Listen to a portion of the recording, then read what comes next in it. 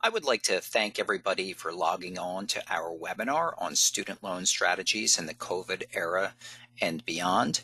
My name is Jay Weinberg, and I'm a financial planner, and I've been in this line of work for over 20 years, and my practice is exclusively with physicians. And if you would like to block out some time to discuss your specific situation, feel free to go ahead and scan this QR code on the bottom left-hand side of the screen, or you can complete our questionnaire at www.pgy1.com, or call or email or text, whatever it may be. In a given year, I lecture to somewhere around 100 or so residency and fellowship programs, as well as several medical schools, on the topics of student loan strategies and tax filing considerations, disability insurance, home ownership and mortgage options, life insurance, and Roth IRAs. But for this webinar, I'm going to keep it to student loans. And we have a tremendous amount of graduating medical students on here. So at the beginning, I am going to add a couple of slides just to make sure that the graduating medical students get things done properly between now and the time they start residency. So from a timeline for graduating medical students, there's going to be several things you want to do, and the first of which is going to be file your taxes as a fourth-year medical student. So chances are you didn't have any income as an MS4. But it's so important if you have student loans to file your taxes, likely with a zero income, assuming that's the case, because when the IRS has a return on file for you, even if it's with zero income, when you go ahead and do your direct consolidation, it's going to streamline the process, and you'll likely end up with a zero payment as a PGY1. So once again, if you are a fourth-year medical student, go ahead and file your taxes sooner rather than later so they can be processed. Part 2 for graduating medical students is going to be what they call a direct consolidation. This is where you're going to take all the different loans that you have through the government and turn them into one big loan. And this is called a direct consolidation.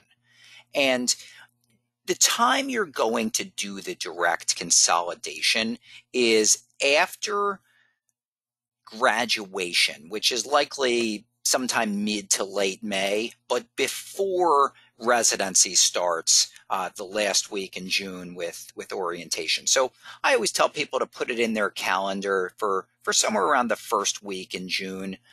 You're going to want to go onto the studentaid.gov website and do your direct consolidation. And this is going to start the clock, so to speak, with your loans, and it's going to get you engaged with public service loan forgiveness if that happens to be the road that you're going down. And one side note on the direct consolidation, don't get confused when you do this with the examples that they give you on the government website, because they're going to say, your payment for X plan is going to be X amount per month. The payment for Y plan is going to be Z amount per month. These are mere examples. They are not for your specific situation. So in just a couple of minutes, I'm going to tell you which repayment options you should take advantage of given your specific situation. But it's real easy for the graduating medical students. Do your taxes and do your direct consolidation after graduation, but before residency starts on the 1st of July. As I'm sure everybody knows, the government has made some modifications on their loans due to the coronavirus. So let's call this the COVID era. So as it stands right now, there's going to be zero interest and zero payments on government direct loans through the end of September 2021.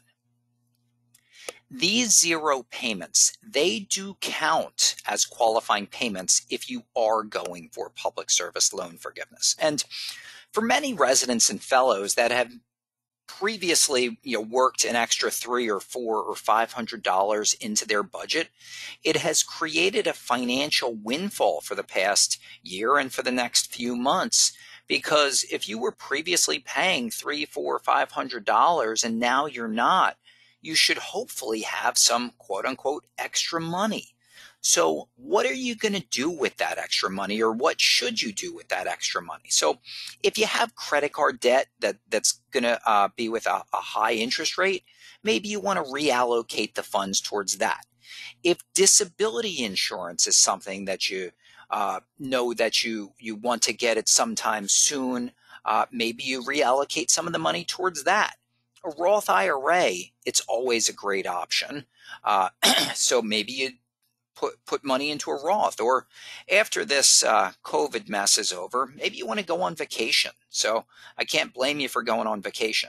Or maybe you just want to beef up your emergency fund. But whatever you do with that quote unquote extra money, just make sure you don't squander it. So this is what I would call pre and post COVID era. And what factors are going to determine what the best option or strategy is for you on the loan? So are you hoping for public service loan forgiveness? What type of loans do you have? Are they government direct loans? Might they be government loans that are not direct loans? Could they be private loans? Could they be interfamily loans, or a combination thereof? Marital status is a big one. Are you single? Married? Do you have dependents? If you are married, how much money does your spouse make? And do they also have government direct loans? And if you are going towards public service loan forgiveness, how long or how many qualifying payments have you made? Now, there's going to be several elections or repayment options that you have to choose from for government loans. But on this page, I've mapped out the two that the lion's share of residents and fellows are going to choose from. And if I had to put a percentage on them, I would say probably about 75% of residents and fellows would be or should be on REPAYE, and probably about 25% on PAYE. So let's talk about these two programs. So with REPAYE, the payment amount, it's going to be 10% of your household income. And that's going to be regardless of your tax filing status. So for those of you that are married, even if you were to file your taxes separately, which I'm not suggesting you do, but if you're married and file your taxes separately, your REPAYE payment would still be calculated based upon household income. So 10% of your household income as your payment for REPAYE. The best part about REPAYE, and we have a dedicated slide for this in just a couple of minutes, is that there's a credit or a subsidy of 1/2 of your unpaid interest. One of the downsides to REPAYE, but it's oftentimes a moot point, is that there's no cap of the 10-year standard repayment on REPAYE, which simply stated, when you're an attending, you probably don't want to be on REPAYE anymore. REPAYE does count towards public service loan forgiveness, and if you have direct loans, you would also be eligible. The next option is PAYE. Some of the same characteristics, but some totally different characteristics. So the payment amount for PAYE is going to be 10% of your discretionary income. And I highlight discretionary because if you are married, you have the ability to file your taxes separate and only pay based upon your income and your loan amount. Not everybody's eligible for PAYE. You have to be a quote unquote newer borrower. So if you had government loans prior to the fall of 2007, it would likely knock you out of eligibility for PAYE. PAYE does count towards public service loan forgiveness, and if you have direct loans, you would be eligible. let's go through some scenarios now based upon loan amount and marital status. So if you're single and you have government loans less than, say, $100,000 and you have income of that of a resident or fellow, you really can't get it wrong no matter what you do. You could do PAYE or repay, or you may even want to consider a private refinance. But I'm going to say this several times throughout this webinar. The interest rate for government loans is zero right now, and the payment amount is zero. And you can't get any better than zeros. So if you have government direct loans, you probably do not want to do a private refinance on them while we are in the COVID moratorium on payments and interest, because you can't do any better than zeros. So if you are going to do a refinance, or you think you may want to do a refinance on government direct loans, you're going to want to wait until the interest and the payments kick back in. Now, let's say you're single and you have government direct loans more than $100,000 and income of that of a resident or fellow. You're going to want to be on repay. If you are married and your spouse does not have income, or your spouse has very little income, and you have income of that of a resident or fellow, and you have more than $100,000 in government direct loans, you're likely going to want to be on repay and file your taxes joint. If you are married and your spouse has comparable income and comparable loan amounts, both of you are going to want to be on repay and likely file your taxes joint. The one-off scenario here where repay is not going to make sense is if you are married to somebody that has really good income and little or no government direct loans. Because remember, repay goes off of household income regardless of tax filing status. So if you're in this situation where you're married to somebody that's making really good money and doesn't have any or has very little government direct loans, if you're going for public service loan forgiveness, you'll likely want to be on PAYE. And if you do that, you'll likely file your taxes separately. If there's no chance you are going for public service loan forgiveness, you may want to entertain a private refinance. And if you do that, you'll likely want to file your taxes joint. But once again, if the interest rate is zero and the payment is zero, you probably don't want to do a refinance on government loans until the payments and the interest kick back in. Public service loan forgiveness. We've all heard about it, and unfortunately, a lot of what we heard may be in the negative connotation. And simply stated, that's the media stirring the pot with this program, because frankly, this program, it's alive and well, and I know people that have qualified, and we will all know people that either have qualified or will qualify in the future. So back in the fall of 2007, the government rolled out a program called Public Service Loan Forgiveness. They said if you have the right type of loans and you're working at the right type of place and you make the right amount of payments, you are going to be eligible for tax-free public service loan forgiveness. So what kind of loans count? Government direct loans count. Not all government loans are direct loans, so it needs to say direct in the heading. You need to be working at the right type of place, which is going to be a government or a nonprofit 501c3 entity. The lion's share of residency and fellowship programs do fit the bill for this. If you have any questions about whether or not a specific institution does count, simply reach out to the GME and ask them, and they can let you know. And finally, you have to make 120 qualifying payments. Qualifying payments are going to be IBR, PAYE, repay, or 10-year standard repayment. So if you do A, B, and C, you are going to set the stage for tax-free public service loan forgiveness. A couple of tidbits.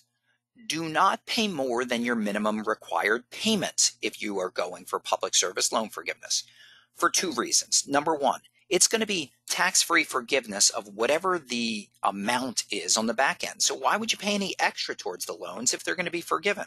You're simply taking money out of your own pocket. Number two, do not pay extra on your loans because it confuses the calculation system that these loan servicers are using. And it puts you into something called paid ahead status.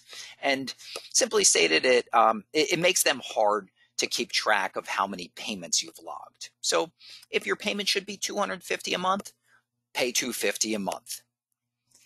It is not mandatory. However, it is highly suggested that you do your employment certification form annually. This is when you're going to send the form over to your loan servicer saying that you've been working at this place and it does qualify. And then your loan servicer is going to circle back to you and say, okay, Dr. Patel, or okay, Dr. Smith, we have you logged for X amount of payments. The reason why you want to do this certification form annually is because I can't tell you how many people they think they're doing everything perfectly, and maybe they are, but when they submit their certification form, the amount of qualifying payments that your servicer may have you for may be totally different than what you feel you have. So if there is any discrepancy, the sooner you find out about it, the better it is, and the sooner you can try to get the ship going in the right direction and get whatever that problem is rectified. A few years ago, there was an article that came out where it said 99% of people that went for public service loan forgiveness did not qualify. And this was the media being the media and stirring the pot.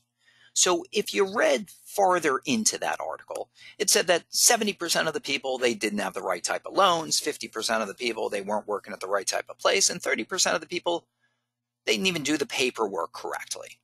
However, the silver lining was they said that there were people that qualified.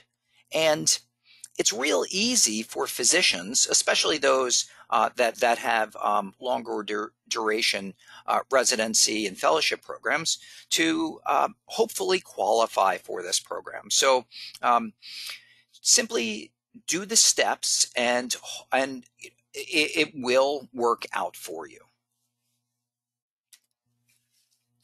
There's many scenarios where repay makes sense. So let's go through a basic example. And once again, we are with zero interest and zero payments. So this particular scenario is not going to make sense right this second. However, prior to the COVID modifications being put into place, this did make sense. And once these COVID modifications are lifted, this will again make sense. So here's an example of repay.